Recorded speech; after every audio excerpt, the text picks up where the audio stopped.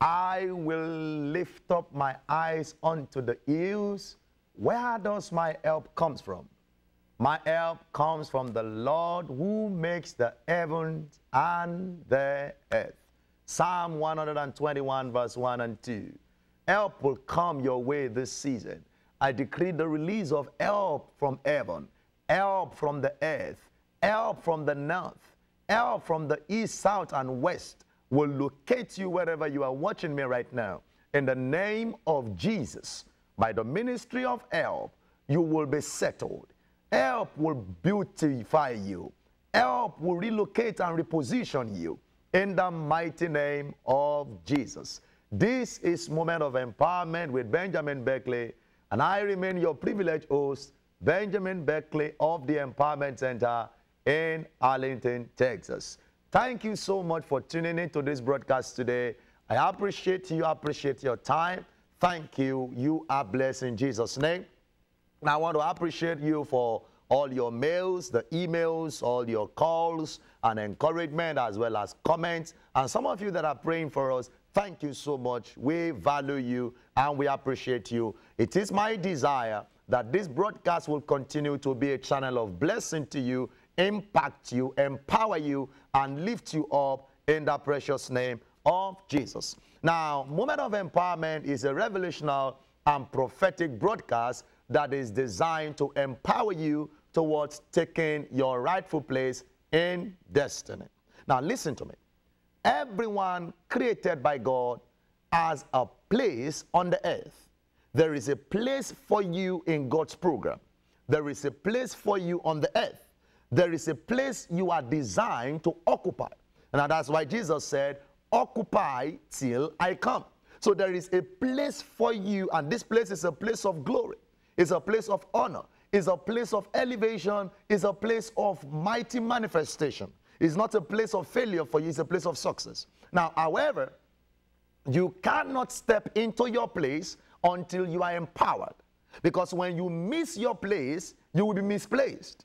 When you miss your place in life, you will be misplaced. So in order not to be misplaced, we need to be empowered, because you can't take your place on the earth without empowerment. To be empowered means to be enabled, to receive the support necessary, to receive the energy, insight, wisdom necessary to show forth in your place of manifestation. Hear me? The degree of your advancement is a function of the level of your empowerment. The degree of your advancement in life is traceable to the level of your empowerment. The more empowered you are, the more in command you become, and the more results you command in life. Now, in Revelation chapter 12 and verse 14, the Bible says concerning a woman that unto the woman were given 2 wings of a great eagle. Why? That she might fly into the wilderness, into a place. Revelation 12:14. The woman was given 2 wings of a great eagle that she might fly into a place. So there is a place for her. Now, what is going to happen in her place? Where she shall be nourished for a time and times, another time, from the face of the serpent. Now, 2 wings of a great eagle talks about empowerment. She received divine enablement to fly to a place in life so that she can connect with what has been prepared for her in a place. I prophesy as you watch this broadcast, the empowerment necessary for you to get to your high place in life, may God release to you right now. The wisdom you need, opportunities you need, ideas you need, insights you need, understanding you need, even the knowledge you need, as well as the people, connections, and relationships that you need to get to your place of glory. May God bring them your way by this broadcast in the name of Jesus. Power to rule your world, power to change circumstances, power to occupy your place, power not to be misplaced in life. May God release to you today in the precious name of Jesus. By the power of God and the empowerment coming your way today, we subdue every other power that is holding you in captivity in the precious name of Jesus. Glory, glory be to God. Now, call somebody right now. Call a friend. gather the family together, get them together, get them on this broadcast. Tell them the station you are watching me right now, because it is time to be empowered. It is time to receive divine enablement from God's word that will position you to rule your world in life. Now, if you have not requested for your free prayer message, for the pre-prayer message I've been giving out, I'm currently giving out free of charge a prayer message entitled Prophetic Daily Prayer. It's a prayer message that is loaded with revelation, prophetic flows of prayer, right from the beginning to the end, on how you can maximize the benefits of the day, how you can connect with favor, all around favor on daily basis, how you can subdue the evil and the attacks on daily basis. You know, the Bible says that sufficient for each day is the evil. So this prayer message is packaged to pray the way out for you on daily basis. I have testimony from people telling me, you know, every day on their way to work, even when they are coming back, this is what they listen to. It has been a blessing to them. And I want it to be a blessing to you as well. So call in right now. Request for a free copy is going to be mailed to you absolutely free of charge. No matter where you are in the world, call in, receive the Prophetic Daily Prayer CD. And it's a full audio prayer message. Or you can go to the website also, wordrevival.org, and you will see a request button there where you can place a request for the CD. It's going to be mailed to you, and you will be surely blessed in the precious name of Jesus. Hallelujah. Now, right before I go into today's teaching, I want to invite you to the Empowerment Center. I want you to come around. Let us together worship our Father in heaven. Wherever you are, I want you to come to the Empowerment Center. The Empowerment Center is a non-denominational, life-transforming, multicultural church of God where we come together as a family of God to be empowered. Our assignment is to serve as a platform for empowering destinies towards fulfilling the assignment that God has for them. We are sent to bring you from where you are into where God wants you to be by the word of the Lord. We are a word-based church, fully connected to revelation in the word of God and committed to prayer. You shall be greatly blessed as you come. Join us in any of our services. On Sundays, we meet 10 a.m. to 12 noon. And on Thursdays, we meet 7 p.m. to 9 p.m. at the Empowerment Center. The address is scrolling on the screen right now. 838 Secretary Drive, Arlington, Texas, 76014. Come, let us connect with grace on the altar of prayer, as you shall surely be blessed in the precious name of Jesus. Now, in case you are just tuning in, this is a Moment of Empowerment with Benjamin Beckley. A Moment of Empowerment is a revelational broadcast that is designed to empower you towards taking your rightful place in destiny. Now, today I shall continue my teaching series that I started in the last broadcast on Be Not Afraid, Only Believe. Be not afraid, only believe. Now, in the last broadcast, we were able to discover that Jesus told Jairus in Mark chapter 5 from verse 35 downward that he should not be afraid, rather he should believe, because fear has torment. When you are afraid, you lose out of your triumph in life. So Jesus said to him, you don't need to be afraid. All you need is to believe. Because if you will believe, things can change. And the same word Jesus is sending to you as you watch me today, that no matter the situation, be not afraid. Only believe. What does it mean to believe? To have a firm conviction. To be fully persuaded that something good will happen. To have a full assurance, a trust, a firm persuasion within in your heart that you can't fail, that you can't fall. To have a strong persuasion that God's word will surely be fulfilled. To have a strong persuasion that negativity will not happen. That is what it means to believe. So Jesus had to tell him that don't allow what you are hearing to block you from where you are going to. That is why he said, do not be afraid, only believe. Now, we also discovered in our last broadcast through Revelation that certain things led to this instruction. Number one, we saw that there was a situation that his daughter, his little daughter, was at the point of death. We also saw that he ran for solution by going to Jesus. And I did say, and for those that are watching me for the first time, I want you to understand that don't allow situation to make you keep your mouth quiet. You need to cry out for solution. However, go to the right place. Go to the right person. Go to Jesus. That is the author and the finisher of our faith. So Jairus ran to Jesus, and we also saw that he connected attention. Jesus gave him divine attention. And the attention of God is what subdues the tension of life.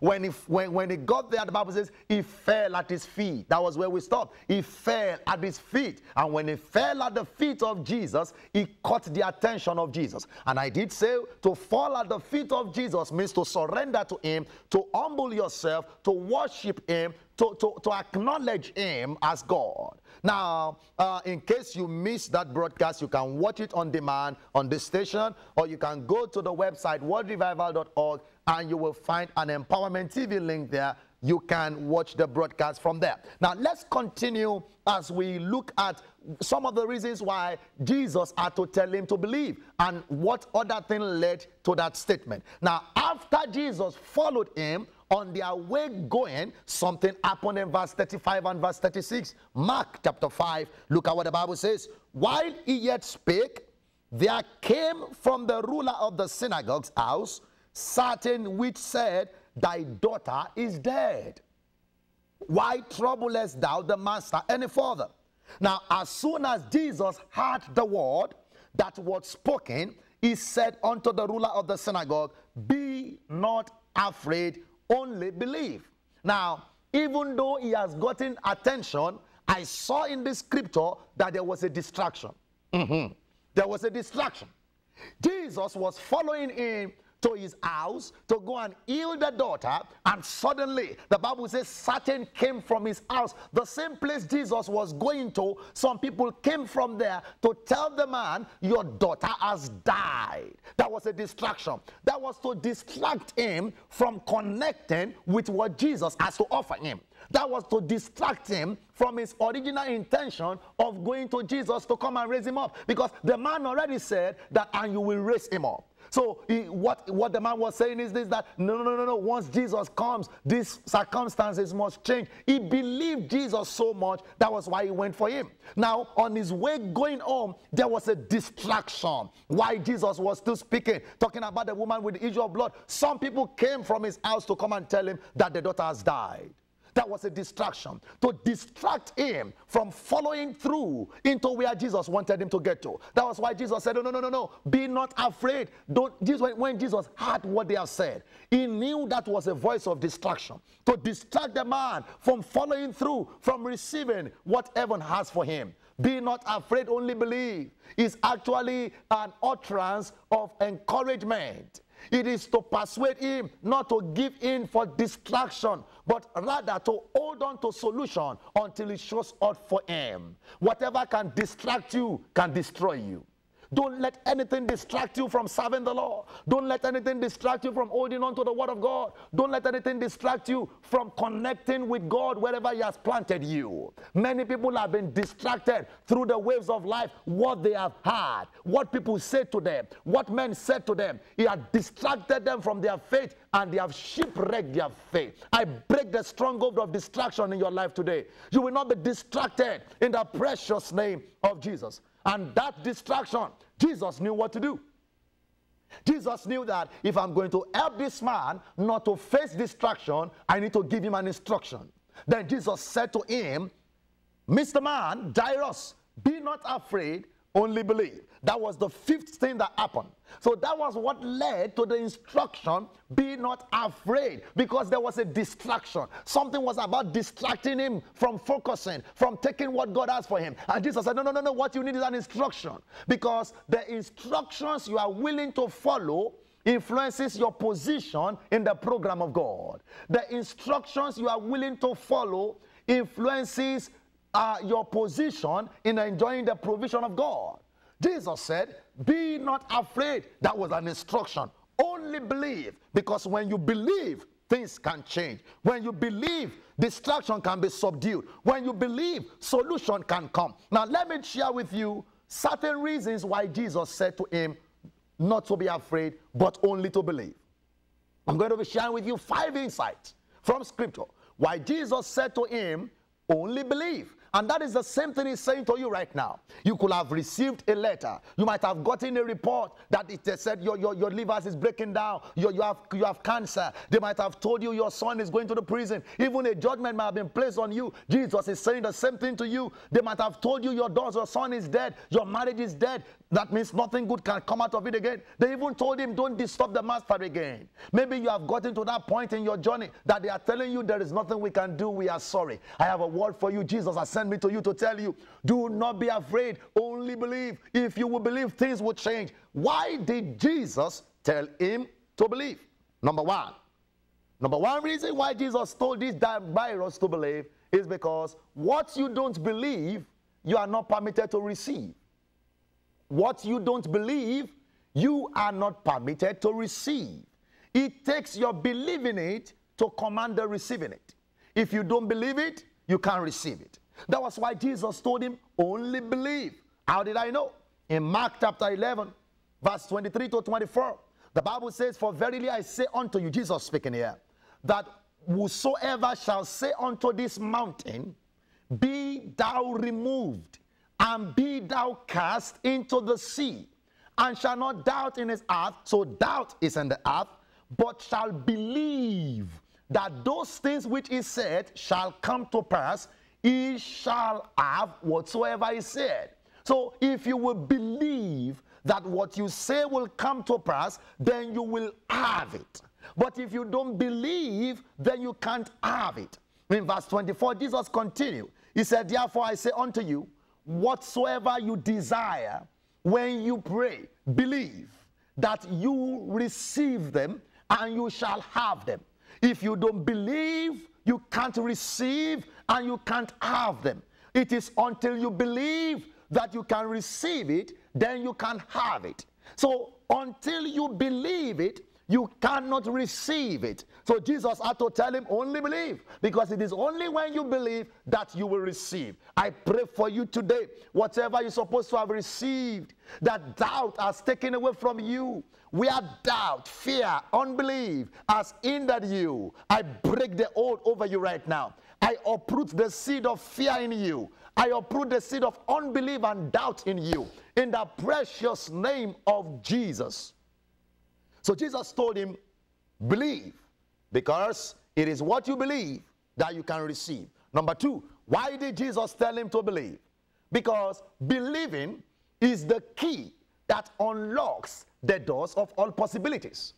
Believing is the key that unlocks the door of all round possibilities.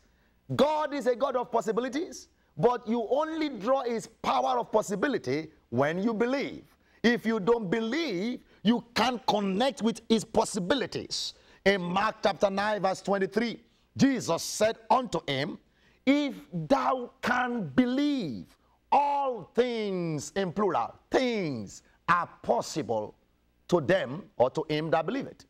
So it is only if you believe that you can enjoy all possibility. All things are possible to you that believes. All things in plural. All things including your thing. All things are possible. You just got to believe it. Have a firm persuasion that God cannot lie. Have a firm persuasion that this is what he wants for you. Have a firm persuasion without doubt. Doubting is a stealer. When you believe that what God says is coming to pass, you surely have it. Jesus said, if you will believe, all things are possible. So believing is what steps up and open up the doors of all possibility. Number 3, why did Jesus tell him to believe? Because unbelief is a stumbling block to divine manifestation. Unbelief is a stumbling block to divine manifestation. Unbelief always shuts down the door of supernatural intervention. When Jesus got to his town, he could not do much miracles because of their unbelief. Because of their unbelief, it shut down what they're supposed to receive. Number 4, why did Jesus tell this man to believe? Because believing is a catalyst for provoking divine performances. Believing is a catalyst for provoking divine performances. When you believe, you commit God to perform. In Luke chapter 1 verse 45, Bible says, blessed is she that believeth, for there shall be a performance of that which have been said to her of the Lord. God might have said something to you, but if you don't believe it, you cannot activate the performances. It is your belief in it that brings the performances to manifestation. And finally, why did Jesus tell this man to believe? Because believing empowers you to overcome. When you believe, you can overcome. When you believe, you can overcome. 1 John chapter 5 and verse 5, Bible says, who is he that overcometh the world? Who is he that overcometh the world? But he that believeth that Jesus is the Son of God. He that believeth that Jesus is the Son of God. So Jesus told him to believe, because when you believe, you can overcome. When you believe, you can come over the circumstances. It might be tough, it might be difficult, but when you believe, it's going to be over. When you believe, the next thing in your life, the next level shows up. And that was why Jesus told him to believe. Now, before I continue with this, I'm going to show you some other things, because when he believed, what happened eventually? Now, I'm making this offer available that for any donation to the ministry this season, I'm going to send you this 4-pack CD series.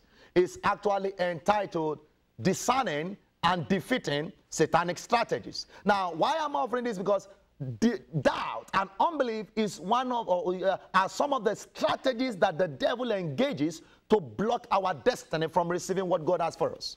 So call in right now if you want to make any donation of any amount. I'm going to send this 4-pack CD series to you. It's 4-pack CD audio series. I'm going to send it to you for any donation to the ministry this month. You can go to the website www.worldrevival.org to actually to make a donation. You can go, you'll find the donation button on the website there, or you can call the number on the screen, and we will attend to it, and we will send it to you. It will be a blessing to you. It will open your understanding to some of the strategies of the devil and empower you to defeat the strategy so that you can overcome in life. Glory, glory be to God. Now, when Jesus told him to believe and he believed, something happened. The next thing that happened was a divine manifestation. It was a divine manifestation.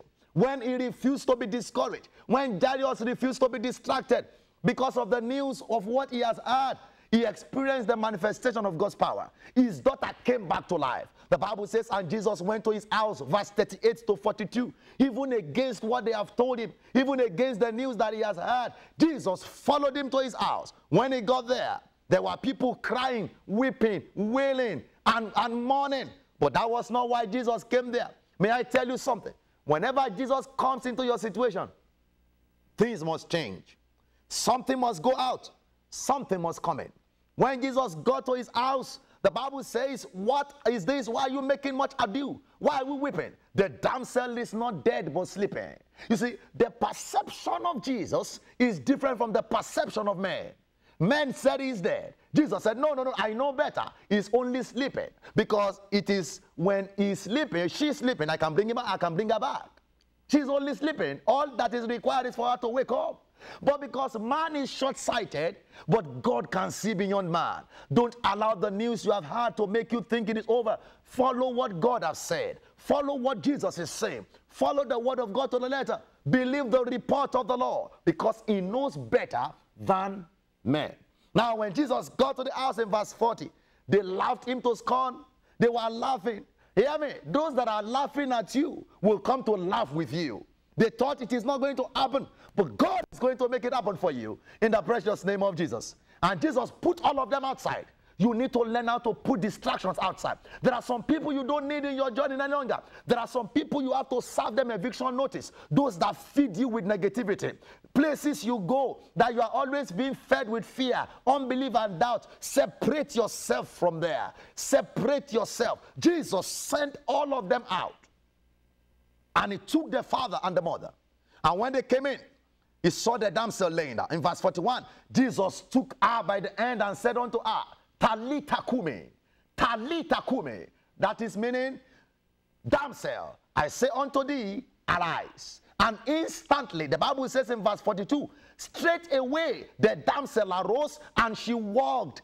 She was of age 12 years. Look at the devil. Devil is trying to dismantle the future of a 12 years old young lady, young daughter of Jairus. The enemy tampered with her destiny to strike her down, but Jesus brought her back to life. I don't know what they have tampered with in your family, in your life, in your child, in your marriage. Jesus is bringing solution right now. I uproot the arrow of the wicked, every hand of the enemy. I command them to be subdued. Jesus said, Talita Kumi, daughter, damsel, arise. And she arose instantly. I prophesy, dead bones will rise again. Whatever is dead in your home, I command them to arise. Talita Kumi, your business, arise right now. Your health, arise right now. Your destiny, arise and shine. I command your ministry to arise. I speak into your life right now. Just as Jesus got to the house, there was a divine manifestation.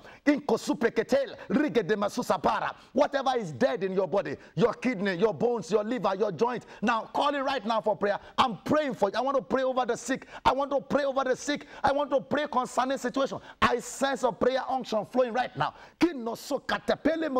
When Jesus got there, the death left. When Jesus got there, death left. Something must leave your body right now. I rebuke that demon in your body. I cast them out in the name of Jesus. I rebuke cancer. I rebuke high blood pressure. I rebuke diabetes in the name of Jesus. Rise up from the wheelchair right now. Come out from the bed of sickness. Rise up from that hospital bed. You are healed in Jesus' name. I command every chain to break right now. Talita Kumi, arise right now. Arise, begin to walk. I command that daughter, begin to walk right now. Step into your place of glory. Step into your manifestation in the name of Jesus.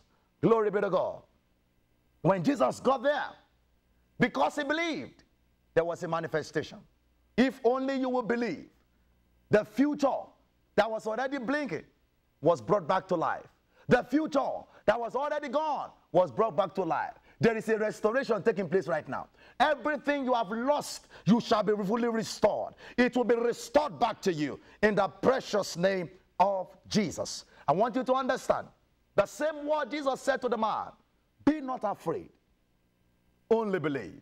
Because it is what you believe that be to live. It is what you believe that be to live. Believe in God, believe in his word, believe in his prophet, and believe in who God has called you to be. You cannot fail. Jairus got her daughter back. You are getting yours back right now in the precious name of Jesus. I know you have been blessed by this teaching series. I look forward to hearing from you. Let me know how it has been a blessing to you. You can call the number on the screen and I want to get a feedback for you. Let me see how it has been a blessing. I know you have been blessed of the Lord in the precious name of Jesus. And you can join me at the Empowerment Center this Sunday for a wonderful encounter with God's power. It is well with you. Till I come your way, stay empowered and keep empowering others. God bless you. Amen.